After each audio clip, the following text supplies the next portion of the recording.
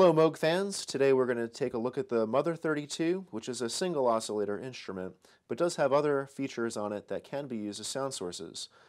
The one we're going to look at today is the filter. What's neat about a filter is you can get it to self-resonate, and in order to do that we're going to start with our resonance knob, turn our VCA on so we can hear this, and as we turn clockwise the frequency will start creeping in, and this can get adjusted to different pitches with the cutoff.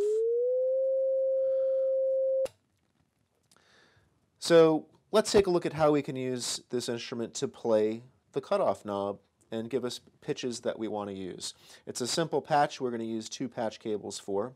You're going to take your keyboard out and bring it to the VCF cutoff. What's happening there is the voltages associated with each one of the keys on the keyboard then become your note, and it tracks very nicely with the filter.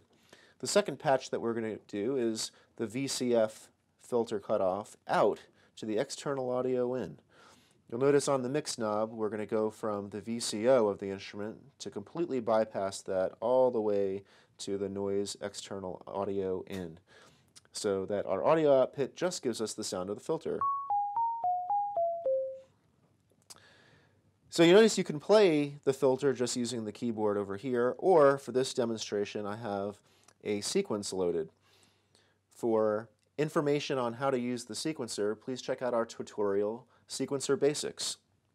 You'll notice as I play this song that I'll be changing the pattern on the sequencer also.